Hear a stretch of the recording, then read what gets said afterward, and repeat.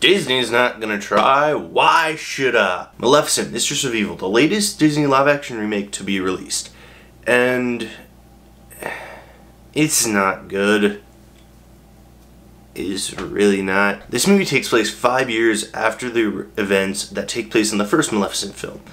Continuing this idea that Maleficent is truly the hero of the story and not the villain. A personal problem that I have is that you can tell who the villain of this movie is within the first 5 seconds.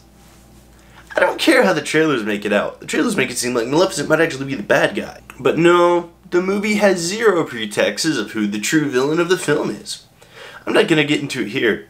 I'm gonna make a rant video about that. But this movie, it feels so rushed. When the movie starts, you see these characters that you don't know who they are, you don't know why you should care about them, and you don't know what they're doing. As soon as you see what they are doing, you know exactly what's going to happen to them. And I hate that predictability. I really don't like the Disney live-action remakes, if you can't tell. I want Disney to get back to its original storytelling. Please take the risks again. Back at hand, the movie feels rushed, but it doesn't give you a reason to actually care about any of the characters at all. A movie should make me care about its main character and any of the supporting cast, but this movie doesn't.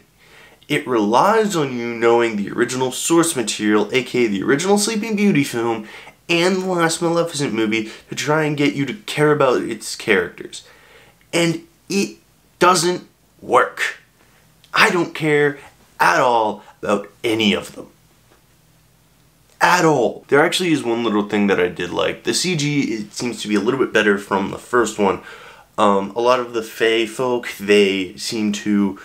they look better, they move more naturally, and I personally enjoyed that. Good CG is something that I always personally enjoy seeing. The fairies still look like shit though. They don't. No. You remember how unsettling they were in the first one? Yeah, just as bad.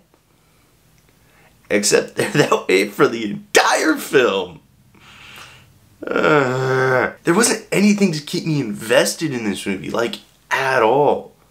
Like, if you've seen the trailer, you know that Maleficent meets her other folk.